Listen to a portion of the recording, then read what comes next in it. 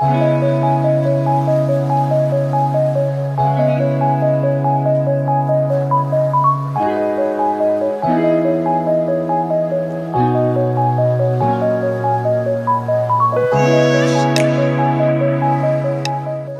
guys, it was only about 3 days ago that me and my brother got the S10, and we asked you what y'all wanted to see, and y'all said y'all wanted a camera review.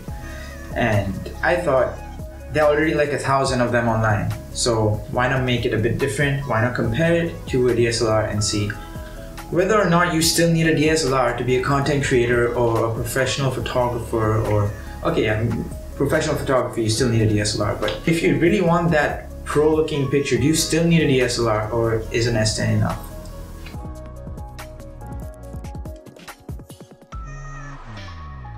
Okay guys, so first up we got this potted plant which was taken under artificial lighting, so it's supposed to represent anything that's taken indoors. As you can see on a laptop even, it's very hard to distinguish which device took which picture because they're both really good quality. However, in terms of color accuracy, I'd say the Canon has the edge here.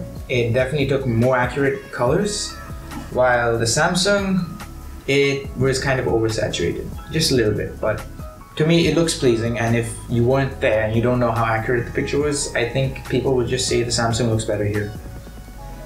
Okay, so now we took a picture of the exact same subject, but this time with the ultra-wide camera, and as you can see, it's a lot less sharp. It's definitely noisier. For indoor scenes, I would definitely still prefer to use the normal wide lens instead of the ultra-wide lens.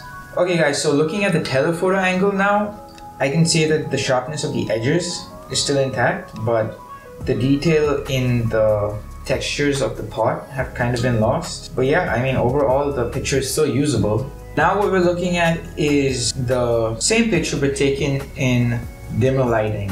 What I can tell you is the S10 picture definitely looks better.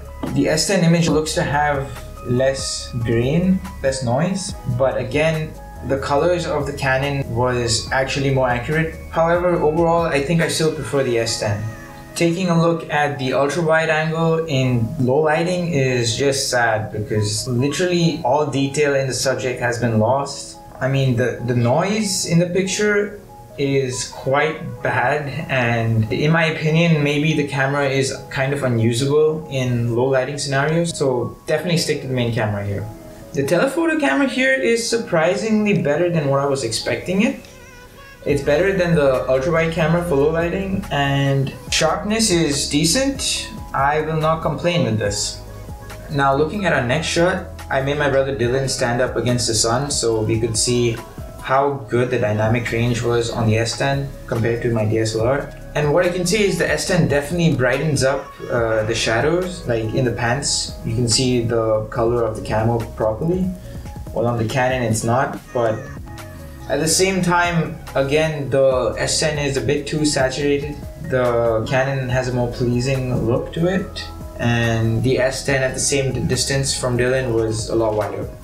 Now looking at the live focus pictures on the S10, which is basically their version of portrait mode, there's definitely a better result of bokeh, which is blurring the background, and that's because the lens I'm using on my Canon is the kit lens, which has a pretty high aperture, not low enough to create the background blurry thing that you see in a lot of professional pictures. And I think this is a pretty good representation on how budget DSLRs with their kit lenses would perform.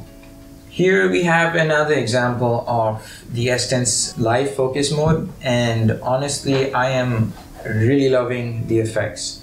Like, just look how accurate the edge detection is and how accurately the background is blurred, even between the arms. Like, that is pretty impressive.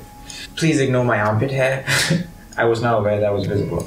I could not achieve the background blur on the Canon because it was so bright outdoors. I could not get that aperture down enough. But the Canon picture isn't that bad. If you really wanted to achieve the background blur, you'd have to have an ND filter outdoors in such harsh lighting, considering you need the aperture to be lower.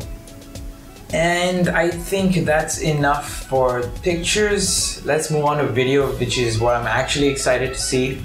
First up, as a vlogger, I kind of thought doing a vlogging test first would be really interesting, and looking at the footage, you will see that there are a lot of key differences in between using a DSLR and the S10. Alright guys, so this is me and Dylan vlogging with the front-facing camera on the S10, and it's recording at Ultra HD resolution, which is not exactly 4K but way higher than Full HD, which is what my Canon records at. Guys, this is the vlogging test on the Canon 200D. As you can see, the video is pretty good. It's only Full HD though, but if you see any difference between the Ultra HD on the Samsung and the Full HD on my Canon, let me know down in the comments below. After looking at that footage, I think you guys will agree with me when I say that it looked like I had someone rub sandpaper against my face for the S10.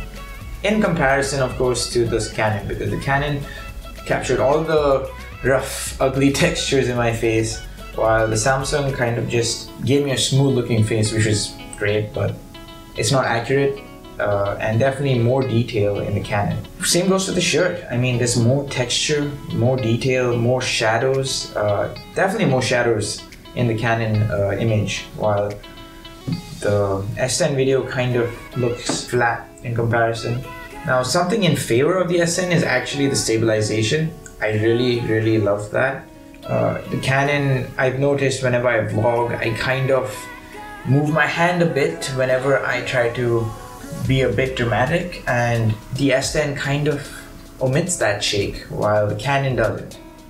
Looking at the audio from both these clips, obviously the Canon is better because I'm using an external mic.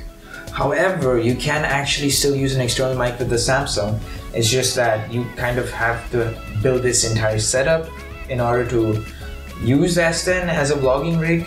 And soon enough, I'm actually going to be making a best smartphone vlogging setup. So if you're interested in that, please subscribe and stick around. But anyways, moving on. This is the rear camera test, and hopefully the video should be amazing on the S10 because this is where it should really shine. Obviously the DSLR is the same camera that I used for the vlogging test, so not much difference there. I'm going to walk out of frame and come back in, and let's see how both focus.